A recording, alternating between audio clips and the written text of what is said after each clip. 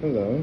So this is gonna be a quick, like 1 minute. So I actually found out how to fix the legs and get them snapped together. So I'll show you guys how that works later on. I got this to fit on in a way.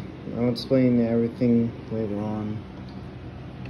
What I have to do now is just glue the arms or the shoulders together. The arm I have to put the sleeve on, maybe put some clay in the middle of it. I'll show you. In the middle of this so that I can make our uniform.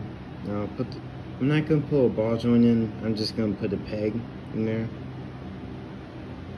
for focus. And I'll leave enough space for the hand to rotate. Calves, legs, that's pretty easy. So for the shin up, you just slap it onto a little joint in there, and then the shin front of it slides on. It's not a secure connection, you have to glue that. This slides on as well. And yeah, I just have been working on this for about an hour, maybe 2.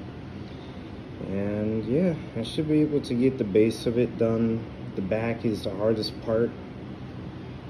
It's multiple segments without a base, pretty much.